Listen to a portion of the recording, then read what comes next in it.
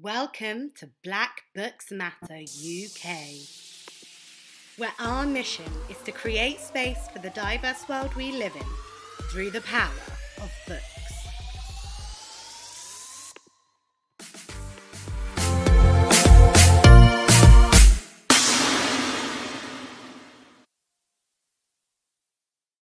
Hi, baby. How are Hi, you? I'm good. Pretty good. How about you? I'm really good. I'm Jack. It's lovely to meet you. Nice to meet you. Hey, what time is it where you are? It is 11:51, In the morning. but not too bad. Yeah. Yeah. Yeah. Awesome. So you're at the start of your day. I'm at Yeah. the end of mine. Awesome. You're ready. Okay, so my first question is about how you come up with these thrilling adventures for Amari to embark on, particularly the second novel. Did you already plan for there to be a second novel? Have you already planned the second storyline? Do you do them together at the same time, or did you not know what was going to happen in the second one once you'd finished the first? So I have like the first three books planned out. But what happens is I'll have a plan, and I'll mean to stick to that plan, and then I'll start writing, and I'm like, I'm not using that plan. So I end up having to kind of make it up as I go along. But I feel like the story ends up being a lot better that way. And so I don't know. That's just how I work, I guess. Yeah, I love that. So you have kind of a free flow vibe. But how I get there tends to change. But Yeah. yeah. Do you do like the characters or the world first? Kind of what's the process look like within that free flow? Oh, well, so for this book, for the first book, I was actually done with writing. So this is something fun I would do. I was actually going toward medicine, and I had these long science classes that were super boring, but you got to go through them. And so I needed something to kind of break up all that science. And so I used to love Men in Black, and so I thought, well, what if it wasn't just aliens? What if it was like all the supernatural creatures that are like living among us? Like, what if a witch lived next door? And if you had fairies in your backyard, something cool like that. And so I just kind of play with that a little bit. And then one day Amari just kind of popped into my head. And I was like, oh man, I gotta do something now with this story. I got a character, I got a setting, now I gotta make a story. And so for this world, definitely the world came first and then the characters came second. But now that I have a world already established, it's super like the second and third book are definitely with the more character focus first, and then the world kind of builds off of that. If that makes any sense. So kind of reverse with the second and third book. Yeah. No, that's amazing. You've now, you've got the world that it happens in. Yeah, Now everything else just happens within that. That's yeah, cool. absolutely. So, of course, the series is being turned into a feature film. That is a phenomenal achievement. Congratulations. Oh, thank you so much. And we love using all kinds of mediums of storytelling to get kids into reading here at Black Books Matter UK. So we love that there will be a film coming out.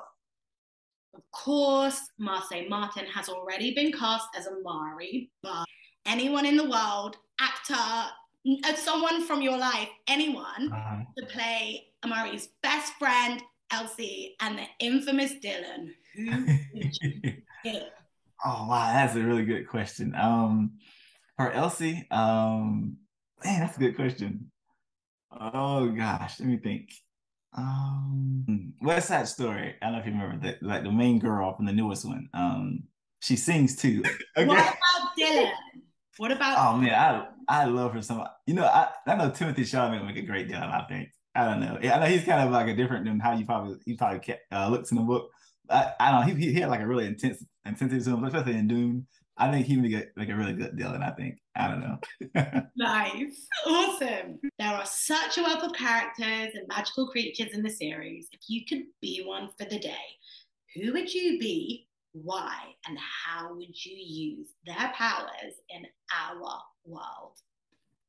I would love to be like something in the woods because I think that's so cool. Like maybe like a Sasquatch, just be like just in the woods chilling. Um, yeah, I think that'd be a lot of fun. Scaring people, which is probably bad thing to say, but that's probably the best part of being like one of the big creatures, just like scaring people. Yeah, I think that'd be a lot of fun. I don't know. Amari, I know, for me personally, is the girl we all want to be friends with at school. I mean, she's kind, strong, loyal when it comes to her friends and family, but also she shows compassion to those who others usually don't in her world. Why did you choose to make the hero in your novel a Black female character? And what did that choice about her identity mean for you? That's a really good question. So honestly, she just kind of popped into my head, and I kind of went with it. But I mean, there was a moment where I did kind of think about changing it to somebody like a more traditional type, type of hero. Just because I remember taking it to my writing group, to my writing friends, and they were like, you have a great world, great everything, but publishers just don't buy books about Black characters. And I remember looking around like, man, you must be right, because I couldn't ever remember reading about a Black kid like me. But I found when I did not, if I took Amari out, you kind of lose the story, because so much of it is about her kind of finding her inner strength and kind of learning how to believe in herself, especially as a Black kid, kind of learning to navigate in spaces that not where you're allowed, but it's not necessarily made for you. I think a lot of people can relate that, especially Black kids. And so I kind of just went with it and said, this is the character, this is the story, and if that never happens, then that never happened. But thankfully it did. And, Yeah. people like Amari, so that's awesome. Yeah, I love that. And I've always loved like everything magical. So like that was Yeah, never a thing. There was never a girl who looked like me when I was reading yeah, the book. So I'm living through it now in all my YA novels. I'm like, there's people like me. yeah. It's so amazing, right? It's like yourself. Oh, thank you so much. So the next question is a fun one. If you could go anywhere in the world to write your next novel, the ideal writer's retreat, where would it be? What? I actually came to London early in the year, and I loved it so much. I would love to be able to go back and do it again. I don't know if it'll ever happen, but I mean, just the people and the places. I was telling the last person, I just love English accents. Like you got like it sounds so much better when you guys say English than when we speak English. So I don't know. It just feels very. I don't know. I don't know. Just being there felt very kind of magical in itself. I don't know. So I'd love to come back and write there if I ever could. That'd be amazing. Come back, come back. We Yeah. can meet in person. That'd be awesome for sure. um, so what do you wish young BB Alston knew about the publishing world and becoming an author? And what wisdom would you give to your younger self now, having been through the process? Definitely just stick with it. I think, like I said, when it finally happened, I had kind of quit, and luckily, it kind of happened, kind of almost happenstance. But definitely stick with it. Kind of believe in yourself.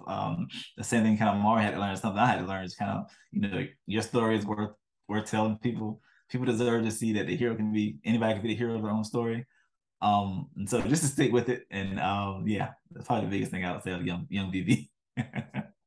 Love that, love that. And all of the young people work with, I'm sure they will like to hear that when they watch it back. So that's super helpful. Thank you. Awesome. So we end all of our interviews with our magic three questions, which I'm sure you will have no problem conjuring up.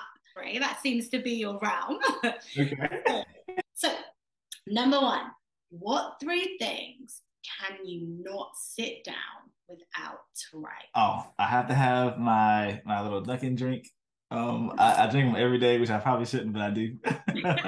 I have my jerky, which is probably, and I can't make all of them food related, but this is like jerky, like beef jerky, and then my headphones. I have to have my headphones because I write in like total silence. I get distracted really easy, so I have to have like these headphones to kind of cover up, and so I can really kind of like lose myself in my own imagination. So, do you not have any kind of music playing in your headphones? Oh no, I don't have anything. Yeah, they're like noise canceling, so they just like block everything out. Yeah. Yeah. Love that. Next up, what were your top three novels growing up? So the first is definitely Charlie and the Chocolate Factory. I just kind of identified with Charlie so much, kind of his background. He was like a kid who didn't come from a whole lot, but he said these big dreams, and the idea that they're just magical plays in the real world. It's kind of like Amari. So I thought that I always kind of been drawn to that kind of story. The first story fantasy book I ever read was probably Where the Wild Things Are. I'm not sure if you guys ever, I know it's super popular, but it's almost like a picture book almost. And then after that, golly, what's um I don't know, maybe Percy Jackson. I think that had like a huge influence on me a little later on. Just um I don't know, it's kind of that first person idea of a guy of a kid going to a fantasy world. I think that's something that stuck with me, and I've been a fan of those kind of stories ever since. Yeah.